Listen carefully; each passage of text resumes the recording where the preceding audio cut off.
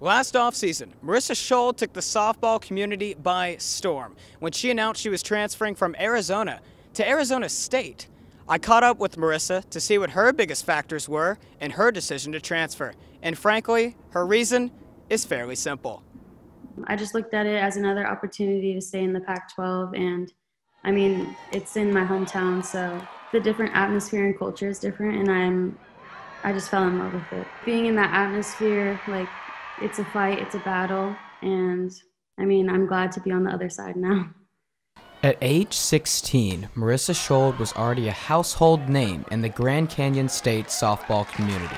In 2018, she was the Arizona High School Softball Gatorade Player of the Year.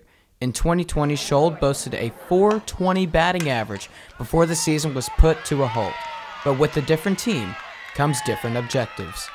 I have goals for myself, I have goals, but those don't come unless I strive for the goals through the team first. And I mean, I just want to be the best version of myself on and off the field and help them get to the Women's College World Series. I think the process is the most important thing. If we all have each other's backs and do what we need to do, we should be good. We have enough talent for sure to make it there.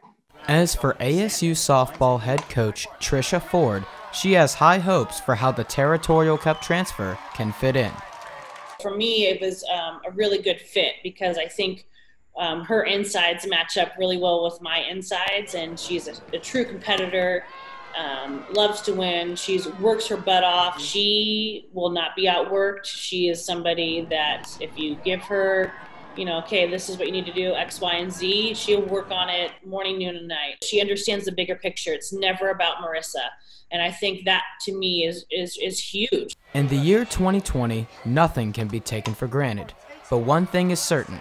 With the addition of Marissa Schuld, expectations should be high for the Sun Devils. Reporting from Farrington Softball Stadium, Harris Hicks, Cronkite Sports.